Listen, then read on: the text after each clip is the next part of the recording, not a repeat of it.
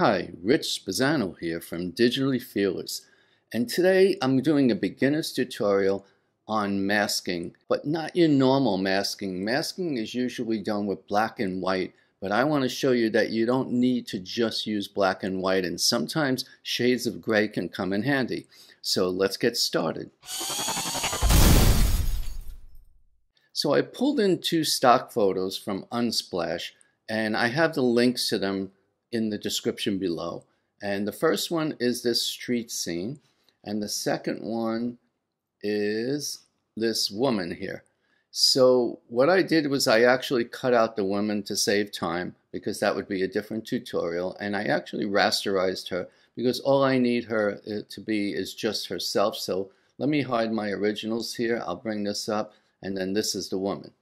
And she's a little bit too sharp compared to this, so I can really just maybe slightly go to hue and saturation and maybe cut down her saturation just a touch like that, so her oranges kind of blend in. So I like that. And I'm going to actually rasterize that again because I just want just her by herself.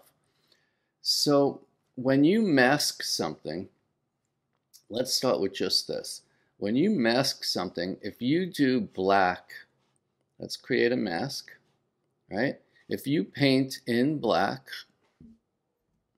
or white, so here's a mask. So now if I'm painting in black, everything disappears.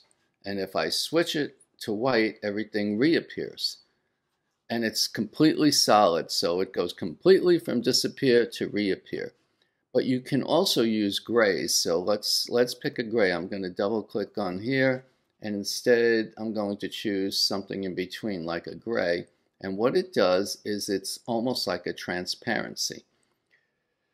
So that's what I'm going to be kind of working with right now to show you some techniques you can use this for. Let's just, we'll delete that.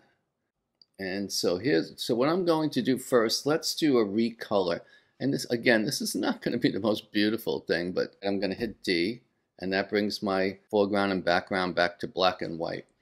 So now I'm going to recolor, so I'll do under here, adjustments recolor. And I'm just going to choose this bluish color. Now, anything you do, I'm going to put that mask, we're hiding these originals. I'm going to be working on this layer right here. So let's put that mask on that layer.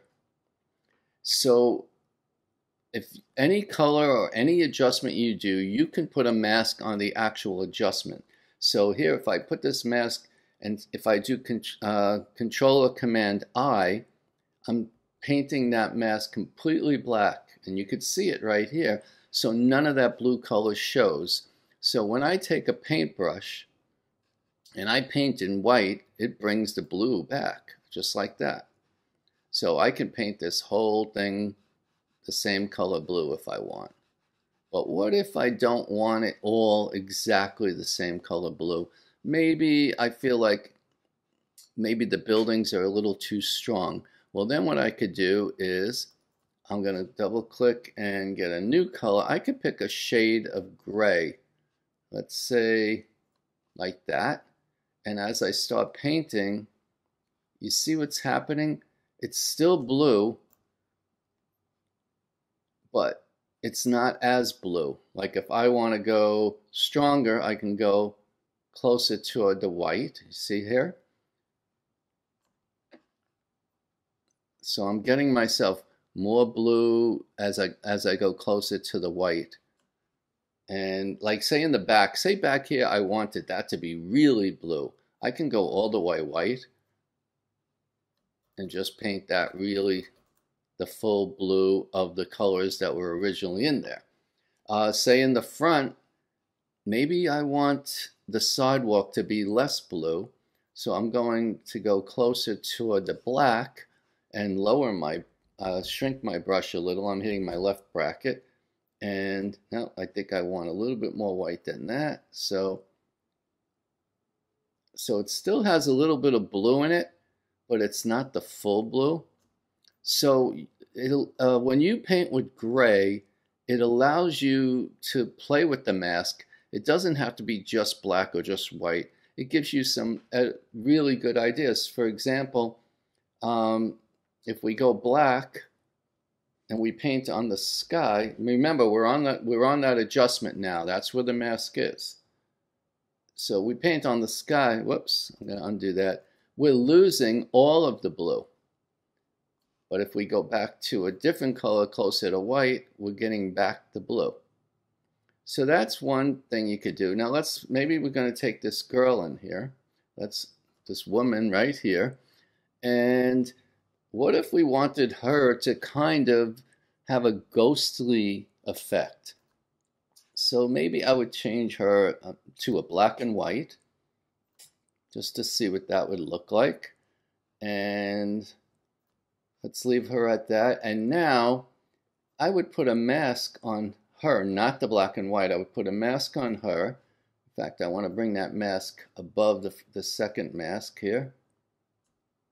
So that's a mask, and that's a mask for her. So now if I start painting that mask, once again, I could paint in, if I painted in, let me do black and white first to show you. If I painted in white, nothing would happen to that mask, because when you paint white, you're making everything show through. If I painted black, she would completely disappear. But if I chose some kind of a gray, she becomes more of a ghostly person, just like that. And let's see, maybe do I want it more of her to show, more of her to disappear down here? Or hey, say if I get a close-up, what if I wanted her face not to be so ghostly? Well, then what I could do is I'm painting in white, and I'm bringing her face back. And I think it's too much, but let's take a little bit more there. So it gives you really a lot of options. Like I can maybe start shading down here a little darker and then make her fade. Or I can maybe keep her dress completely not disappearing and only have her the ghostly part. And that, the way I would have to do that is I'd have to go toward white and paint her dress, which I don't think I'm going to like, but you could see what I'm talking about. And so I can paint her dress black in because it's white and leave her ghostly because there's shades of gray, but I don't really like that, so I'm going to go back to making her a little bit more like ghostly. Now I did try something and it did not work. For example, I thought, wouldn't this be cool if I could put an outer glow on her? So I did try that.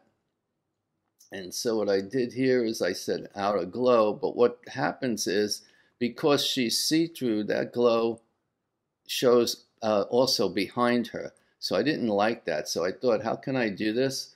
And let me see if this is going to work, because I don't know. So I'm going to duplicate her, Control-Command-J.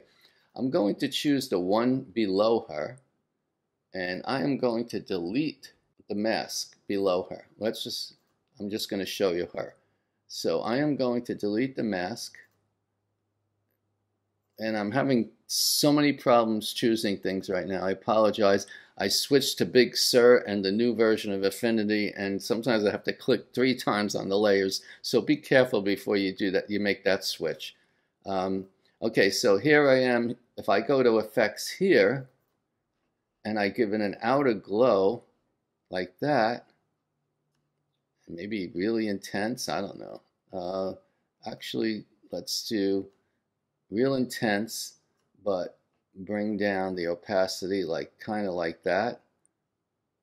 Maybe too much. Let's do the radius a little softer. I just want a little outer glow. And it's this, and I can even do, well, no, I don't want to do an inner. Let's just do outer glow, but now I can take the fill opacity and make that disappear. And you can see, let's try it with the inner glow also. If I can get that to work and take the opacity down. So you could see that there is a glow there. And now if I turn her on, it doesn't affect her. She does have an outer glow, and you can work around that, and you can play with that. You know, I'm just doing this very quickly. I'm trying to show that You don't need to just use black and white on masks. On a mask, you can do any shade of gray, which changes the opacity in parts of the mask, which can be really interesting. Say you just had two photos, and one on top of another, and you wanted to blend certain areas into the other areas, but you don't want full opacity.